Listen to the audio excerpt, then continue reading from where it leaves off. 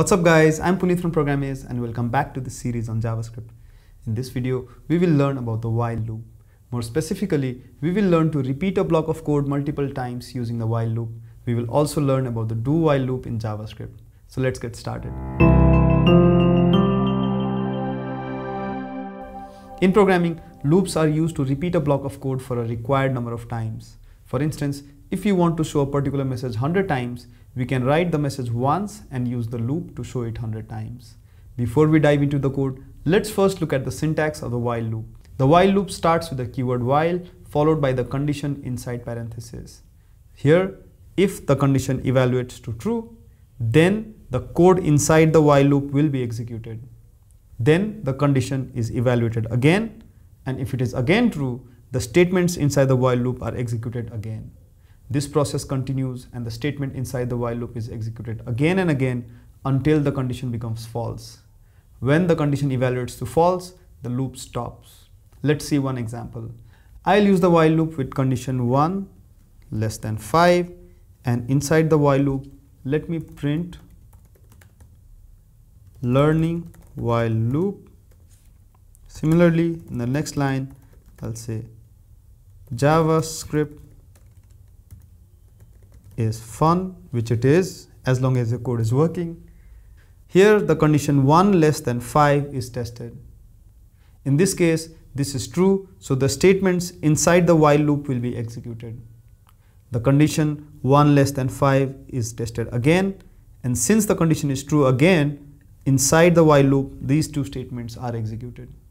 This will happen again and again, infinitely until the memory runs out. This is an example of an infinite while loop. Let me run this code. And you can see that learning while loop and JavaScript is fun is printed again and again and again. To avoid the infinite loop, we need to make our condition false at some point. So I will create a variable count. So I can say let count equals 1. Now inside the condition, I will say count less than 5. Let me put some spaces here instead of 1 less than 5. And inside the body of the while loop, I will add a statement to increase the value of count by 1. Count equals count plus 1. Here, this code increases the value of count by 1 each time the condition is true. So for every iteration, the value of count will be increased and ultimately it becomes 5. And when it becomes 5, our condition count less than 5 or 5 less than 5 will be false. And that is when the loop will be terminated. So let me run this code. As you can see, the messages learning while loop and JavaScript is fun are printed 1, 2, 3 and 4 times. Here, initially the value of count is 1. So count less than 5 is true. And that's why these three statements are executed. Now this final statement has increased the value of count by 1. Now the value of count is 2. 2 less than 5 is still true, and that's why this is printed. Now the value of count is 3. 3 less than 5 is true. Again we get this printed. 4 less than 5 is true. So 2 more statements. Now when count becomes 5, 5 less than 5 is false, and we exit the loop. Since there is nothing after the while loop, nothing else is printed. To see the value of count increased every time, I can print the value of count inside the program or inside the while loop. So let me add a console log. Let me do it before I increase it. So I'll say console log count. Now when I run the program, you can see the value of count was 1, 2, 3 and 4. And when it became 5, the code inside was not executed. If you're enjoying this video, please also check out Programiz Pro, where we provide tutorials along with quizzes and challenges which will help you practice and test your learning in real time.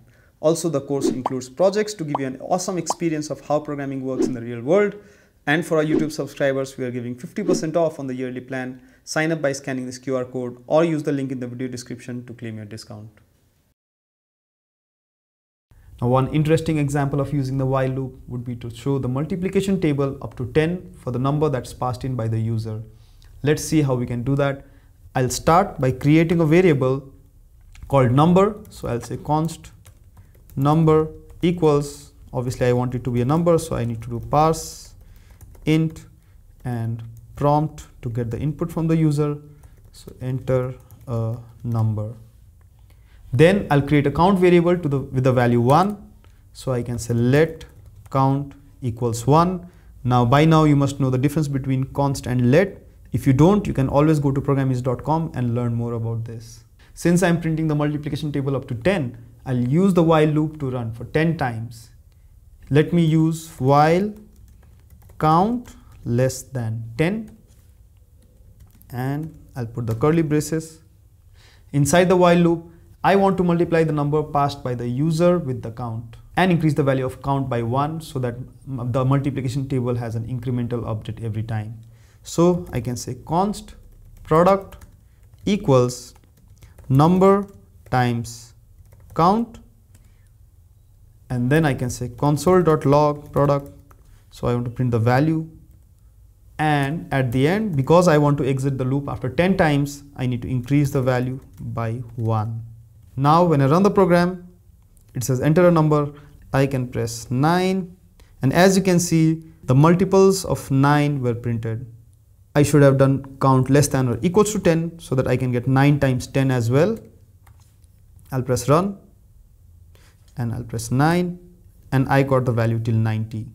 We got only the multiples of 9 as the output because here I'm only console logging the product and nothing else. Now let's look deeper into what happened inside the loop.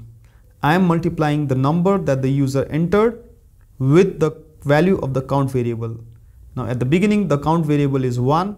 So the product will be 9, for instance, 9 times 1, and I print that to the screen.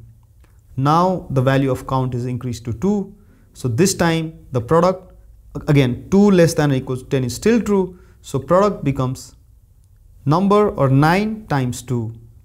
This goes on until count is 11, and that's when we exit out of the loop. Now a good thing to do when printing the output is to give some more useful information. So let me change the console log by adding a template string and printing the variables like this. So I'll replace this and I'll say console.log. Now for template strings, we use the tilde, and inside I'll say $number. So that interpolates the variable value inside the string, and I can say times $count equals $product. So here I put a string with 3 interpolated values for number, count, and product. Let me put a semicolon here, and now when I press run, I'll press 9, and you can see that I get a nicer output. Okay guys, we need all your support to keep these types of content free for all users. YouTube really likes engagement on the video, so leave a comment below, press that like button, and hit subscribe if you haven't already. Let's get the engagement score high up so that more people can discover and enjoy these courses. In JavaScript, there is another version of the while loop known as a do-while loop. The working of a do-while loop is similar to that of the while loop with one major difference. But before we learn more, let's start with the syntax of a do-while loop. The do-while loop starts with the keyword do followed by the loop statements. Then a while keyword is used with the condition inside the parenthesis. At first, the statements or the code inside the loop are executed. Then the condition is evaluated. If the condition evaluates to true, the body of the loop is executed again. After that, the condition is checked again. So this keeps on repeating until this condition is false. Let me explain this with an example. So let's just write a simple do-while loop to print numbers from 1 to 5. It's very similar to what we have done with the while loop. So I'll just say let count equals 1, and inside the do, I can say console.log count and console.log, count equals count plus 1, and the condition here will be count less than equals 5. Here the count variable has value 1. We have used the same condition inside the while loop as before, so it says count less than or equals 5. The only major thing that's changed is that the statement or the condition is at the end instead of at the beginning. Now when I run the program, I get the desired output of numbers from 1 to 5. Now you must have noticed that the working of the do while loop looks very similar to that of the while loop. However, there's one major difference between them. To understand the difference, let me first modify this code. I'll change the value of count to 5, or let me do 6. Now this condition is false right from the beginning. Now let me see what happens when I press run.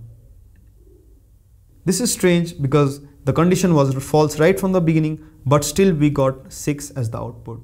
This is because in a do while loop, the action is performed once before even evaluating the condition. So the value of count was 6, console.log count printed the output as 6, count's value became 7, and even though this condition was false, it was just executed once because this is the do while loop and not the while loop. Since the working of the do while loop is so similar to that of the while loop, we can also use it to print the multiplication table we did before. So go ahead and print the multiplication table using a do while loop instead of a while loop as practice.